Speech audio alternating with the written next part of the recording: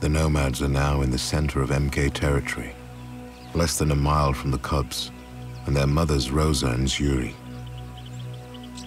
They've stayed hidden, but if the invading males find them, they'll have no chance. The only hope for the cubs at the moment is if the mothers actually lead them away from the Nomads and raise them on their own. They have to keep them away from the Nomads because they will be killed. Nathan's been filming this pride for 12 years. This moment brings mixed emotions. I've been in the bush for years and I've always wanted to see a pride takeover. So in some respect, it's an amazing event to see, but I mean, it's really quite sad actually to see the pride falling apart and the possible takeover and the chance that these cubs might be killed. And, you know, so there's a lot of, you know, the interesting side, but there's the really sad side to it as well. With the MKs split up into small groups, finding them in the dark is an almost impossible task. Nathan returns to camp.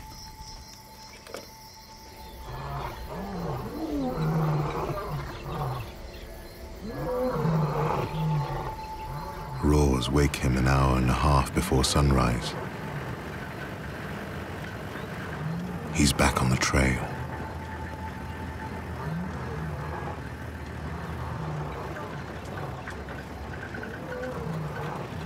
There's quite a lot of relaxed impala and pukus here, so I don't think the lions have passed through here, otherwise there'd be alarm calling.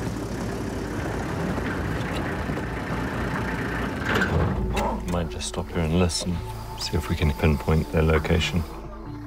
Lion roars can travel more than 5 miles, so the MKs could be anywhere. But as dawn breaks, Nathan can use other bush skills to find them.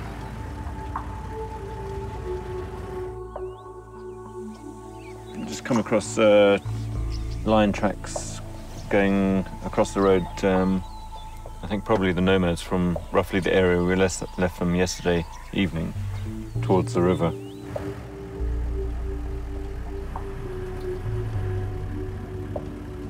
It's not the lions he was after, but other signs look a little more promising.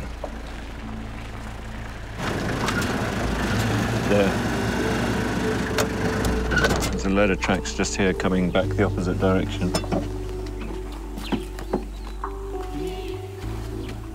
Yeah, 2, 3, 4.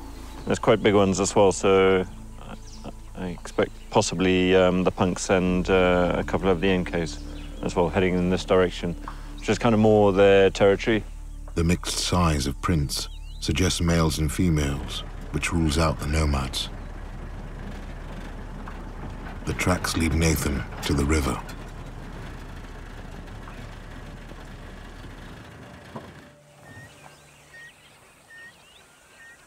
Three, 4, 5, 6, 7, 8. Looks like the MKs, at least. I'm not sure if the punks are with them. They're quite far on the bend of the river up there. The MKs seem to have evaded the Nomads and regrouped at exactly the place where the chase began.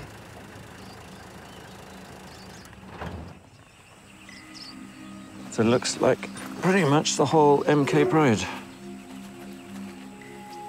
There's Sarabi. There's Kimber. Kimber survived, but the punks are nowhere to be seen. Still looking out, a little bit alert. But Axel and Mohawk are not here. Kimber and his brothers still need their father's protection. He's probably got some of the most reason to be alert, because if the Nomads come in, he will be the one that's targeted. And if he manages to keep away from their teeth, he'll be kicked out. The pride is on edge.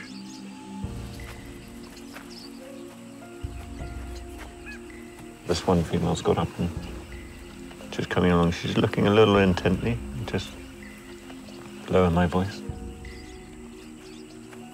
Despite tensions running high, there's no sign of the Nomads. The heat of the day drives the MKs into the shade. Nathan goes searching for the punks.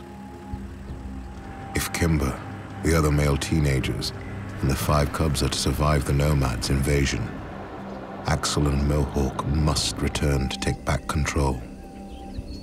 But they have disappeared.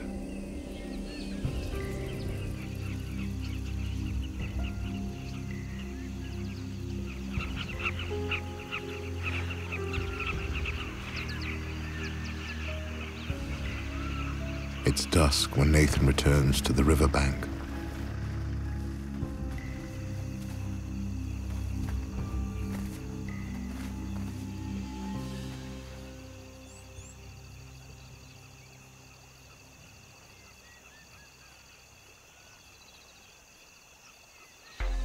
This time, the whole MK pride is there.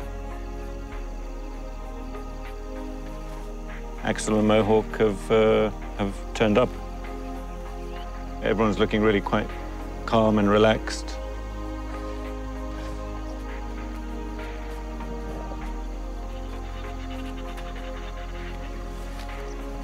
Kimber is especially pleased to see the return of his protectors. During the night, Axel and Mohawk drew the Nomads far to the south, away from the main pride. Now the punks have returned to defend the family once more. The fact that they've all come together, it's almost like they're trying to sort of show their force, their strength in numbers, and bring the pride back together again.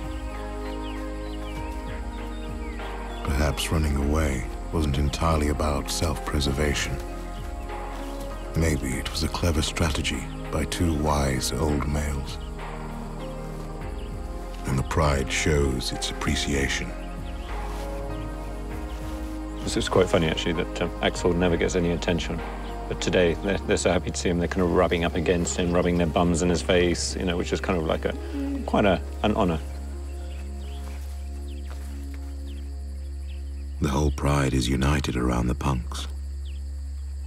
Even Rosa and Zuri, the mothers of the cubs, are here. But the cubs aren't with them. For Nathan, this is a reason for concern. Without having actually seen the cubs, we don't know if they are alive or not. The Nomads, we know, are actually not that far away from here. The threat from the Nomads is far from over.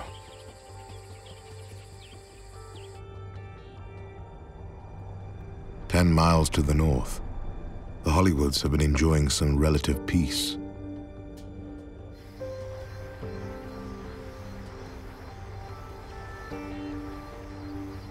But the pride has been living off scraps. Under the cover of night, Ava has a chance to fill their empty bellies.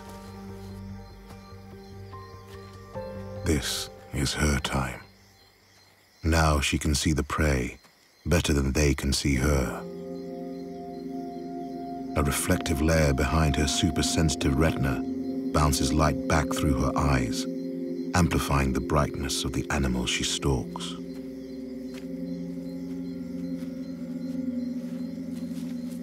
But there's a catch.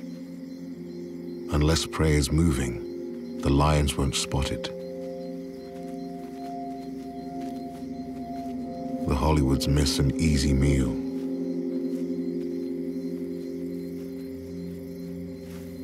Ava sees movement ahead. A group of puku.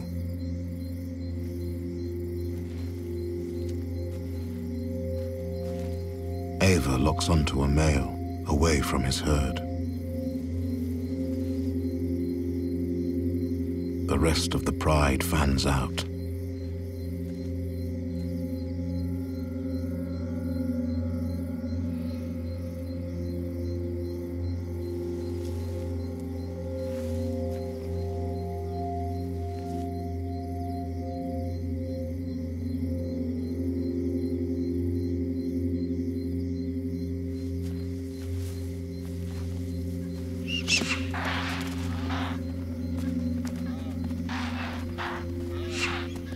Startled by an alarm call, the puku runs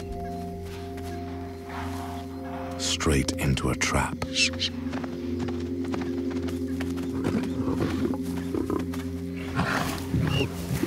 Ava and the Pride waste no time devouring their meal before any unwanted guests arrive.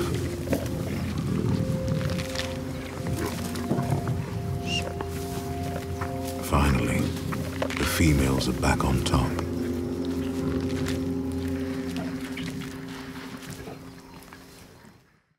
Hey Love Nature fans, be sure to like and subscribe to catch all our wild animal stories.